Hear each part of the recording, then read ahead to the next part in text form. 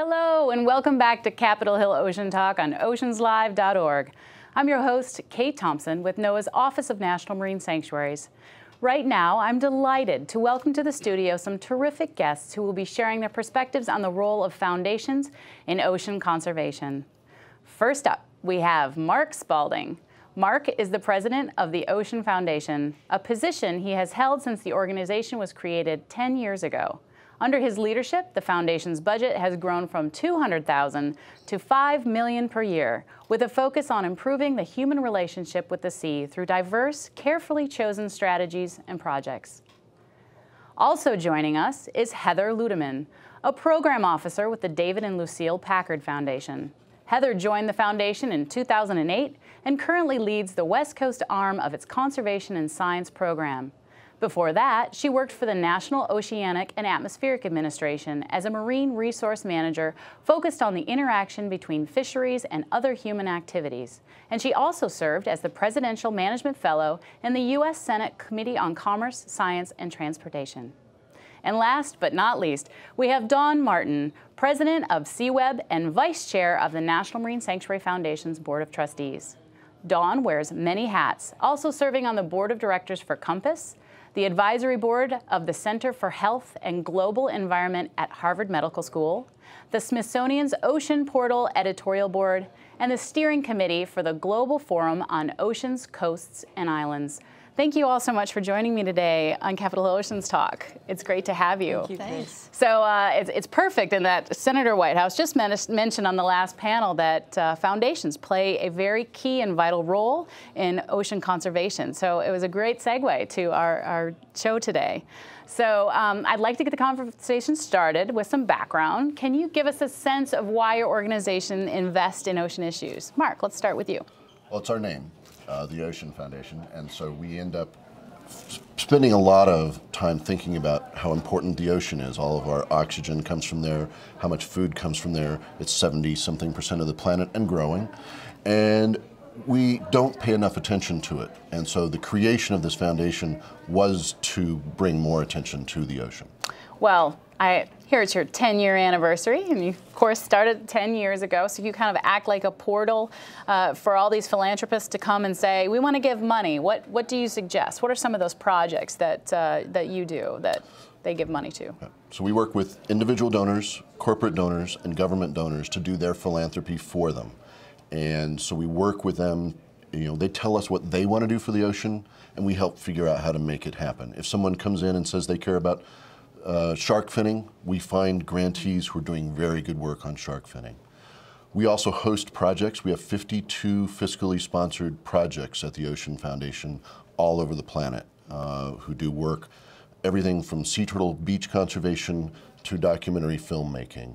And then we have a handful of funds where donors can pool money, and then we take care of the grant making that way directly. So both global and here and locally in the United States? That's right. Okay.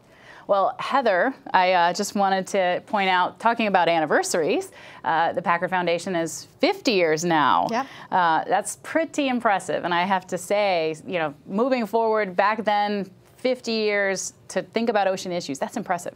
Yeah, you know, as I was preparing to come here, I was going back into our grant files and realizing that the first grant that we made on marine issues was actually in 1968 to a marine lab in California. So the work on oceans has been with the foundation almost since we began 50 years ago. And, you know, the leadership for getting engaged on ocean issues has really come from the Packard family. I think a great example of that is David Packard.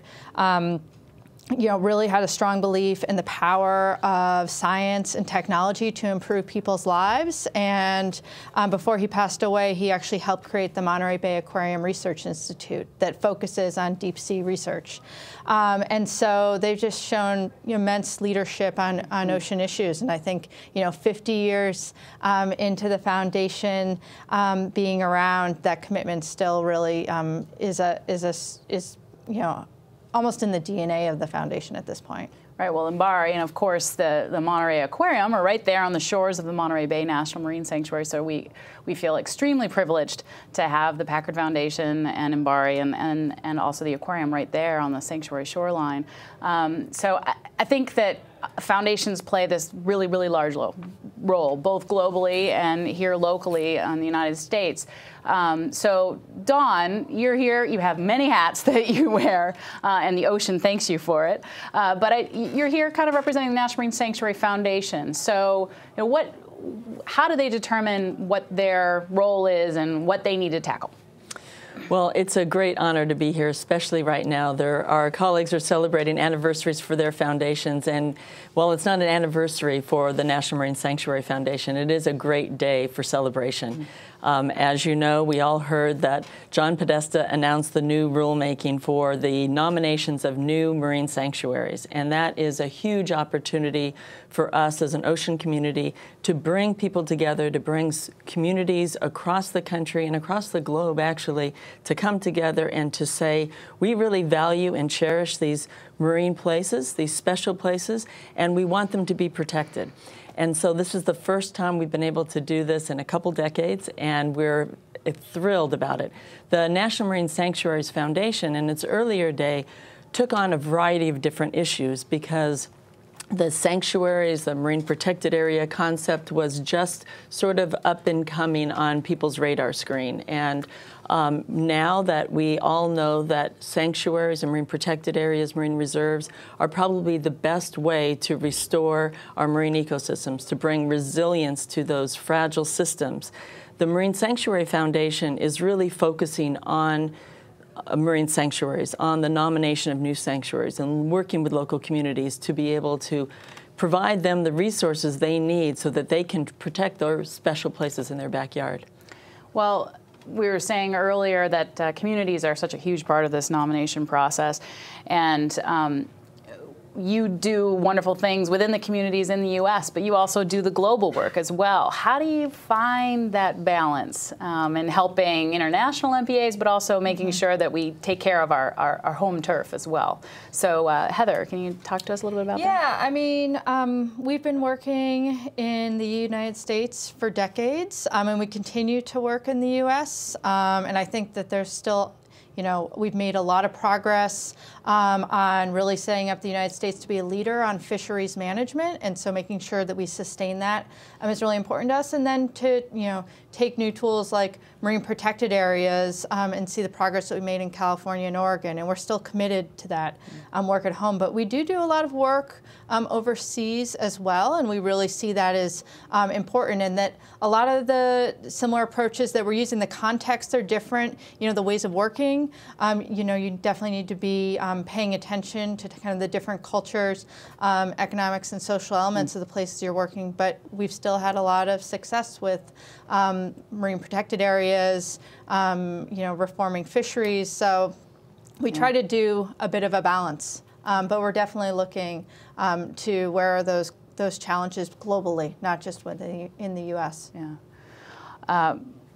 On the other side of the spectrum from 50 years ago, when the Packard Foundation first started giving funds out for ocean issues, we now seem to have a lot of ocean-type foundations out there, and with competing issues, competing funds. How do you work together on things and issues that have come up, like climate change or ocean acidification or large issues like that?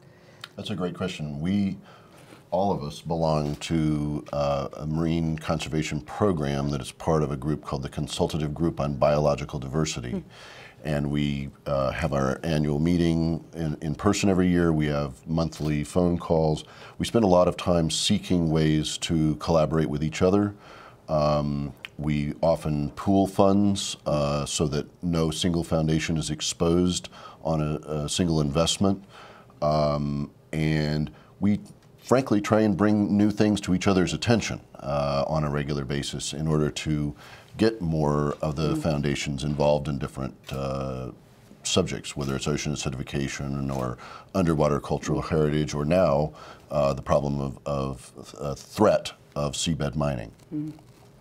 Well, with each of these issues, Dawn, I'm going to address this one to you. Later in the week on Capitol Hill Ocean Talk, we're going to be talking about the health of the ocean in many different ways. The ocean itself, and then on our health as humans. Are you optimistic about the state of the ocean and where we are right now? You know, I am, and I am for a number of reasons, and not the least of which is the fact that we have now an administration, and we have over the past several administrations, a growing focus on ocean issues. As you recall, the beginning of John Podesta's talk today, he hearkened back to the first World Ocean Conference that President Clinton and Vice President Gore held. And since then, I've seen some growing momentum in terms of the awareness around these issues. When I started back in 1990 working on ocean issues, I had to work on the Clean Water Act because that was the only way we could make a connection to people around the ocean, and it was estuaries because that was the NIMBY issue. It was in their backyard. Today, I see, you know, the sort of the growth in the foundation's focus on ocean issues, the growth in resources, the opportunity and interest in people leveraging their work together as a very hopeful opportunity. And the fact that we are now realizing that through the protection of the creation and the expansion of sanctuaries and through marine protected areas, we're seeing some of our marine resources rebound from some of the threats and the damage that we had, gives me hope, and I think it's why everybody continues to come to work in these issues and come together.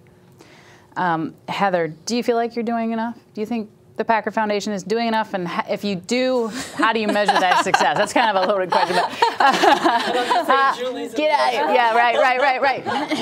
I mean, there's always more to do. Yeah. I think, you know, just building off of what Dawn was saying, you know, we are optimistic because we have seen these systems rebound. I mean, we're rebuilding our fisheries in the U.S., but there is always more work to be done, and so we really try to identify, you know, where are there are areas where we think we can make progress, that we think the interventions that we can bring, either policy, governance. We also do a lot of work on creating demand for sustainable seafood, so using markets to drive change as well. So we really, you know, to the best of our ability, try to bring multiple interventions to an issue, understand which is getting traction, and then internally we have a lot of, you know, like strategic plans and outcomes that we measure ourselves to. So we try to be quite rigorous about that, and also to continue to learn and to push that learning out to the field.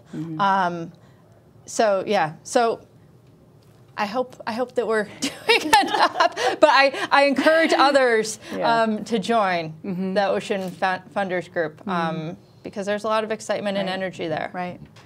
So, Mark, I'm just going to ask you a quick question. So, with new sites, new nominations potentially coming down the pike, you know, when people hear the word sanctuary, oftentimes they get a little nervous or scared about what that might mean. Can you tell us a little bit about how you think there's a good balance of use and protection in these special places? Yeah. Obviously, we have about 100 years of experience in creating sort of our national park system on land, and it has protected, you know, something around 22% of available resources and examples around the country. We don't have anywhere near that in the ocean. We have about 1-point-something%, almost 2% perhaps, and we haven't done enough to protect enough in the ocean. But even when we have done protections, for example, the National Marine Sanctuaries Program is very much focused on minerals and oil and gas exploration and things like that. You can still go fish in many of the National Marine Sanctuaries, which is a wonderful balance to find and figure out how to do right. And I think what we have to do going forward anywhere in the ocean is find that balance so that we're not taking too much good stuff out and putting too much bad stuff in to the ocean. Yeah, and creating that excellent balance, including help from the communities themselves as advice and work together to make that special place the most special that we can make it. So, Dawn, how do you see the role of ocean-centric foundations changing and into the future? Will it kind of stay the same, or are you going in a different path? Well, I hope we continue to grow. as a community. What I've seen is this tremendous growth in not just the resources that are made available to the community, but the knowledge that is being shared by foundations.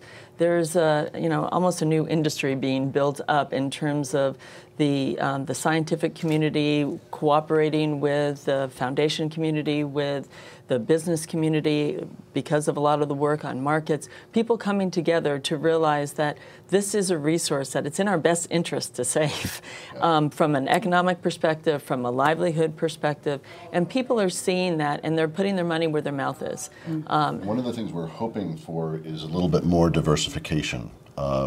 For about a decade now, we've done a survey of all of the funders together with the CGBD group I mentioned. And last year, for example, that group of funders spent about $250 million on marine conservation. Okay, about 80% of that was for wild fisheries management and doing a better job on overfishing, illegal fishing, et cetera, et cetera.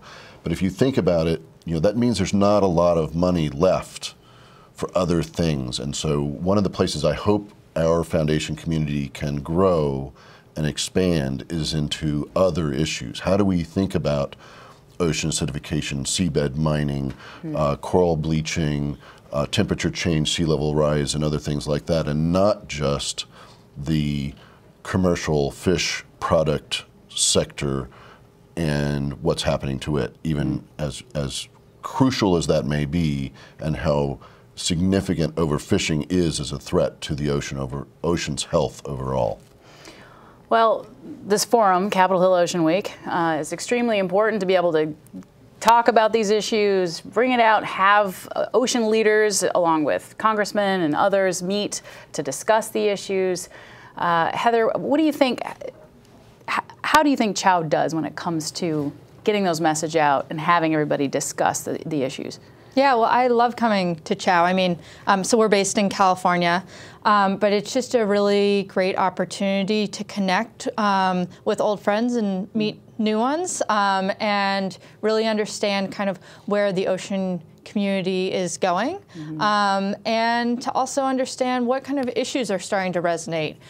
We spend a lot of our focus on fisheries, but especially with climate change coming down the pipe, understanding those impacts and kind of what are the potential interventions to addressing. I think CHOW is a perfect place to kind of broaden our learning and also just to connect back with each other around a common goal and vision. And I might just add to that, too, that the U.S. has been a leader on so many issues on the environmental front, that having an ocean-focused conference like this, right in the heart of the nation's capital, to be able to bring together the agency leads on so many of these critical issues, as well as the policymakers, and now the White House, too, really engaging, is really exciting. And it's critical, not just for what we do here in the U.S., but so that we can transfer some of the knowledge, some of the lessons learned to our colleagues and friends and communities around the world. Well, I have to say, I'm very, very excited about the future of sanctuaries and marine protected areas and working with communities across the country and world to ensure that our ocean is protected and conserved. So thank you so much, all of you, for being here. You are an integral part of this fight, this battle, to ensure our ocean is around for future generations to enjoy. So thank you so much for joining me. Thanks for having us. Thanks for doing your work. So thanks once again to my guests, Mark Spalding and Heather Ludemann also. And the Ocean Foundation is sponsoring a partner of this year's CHOW. You can find them online at oceanfoundation.org.